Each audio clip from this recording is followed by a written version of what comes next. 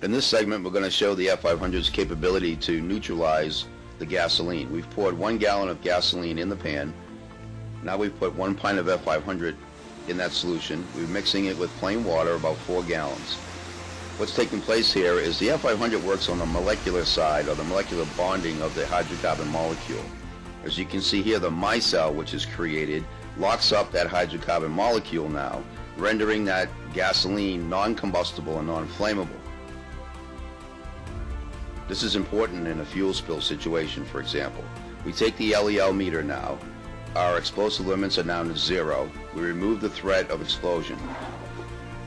We can also take it one step further, where we take that neutralized gasoline now that's non-flammable and actually extinguish these tires that are now at 1200 degrees, which shows up on the laser barometer.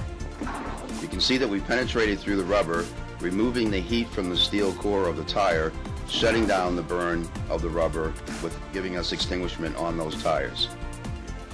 Again, 2 points here. We removed the flammability of the gasoline. We made it neutral with the presence of F500. We also obtain our suppression capabilities because we penetrate through and cool, and that's one of the factors of F500, is its cooling capabilities. We've removed the threat now, both with the fuel and able to extinguish these tires at the same time.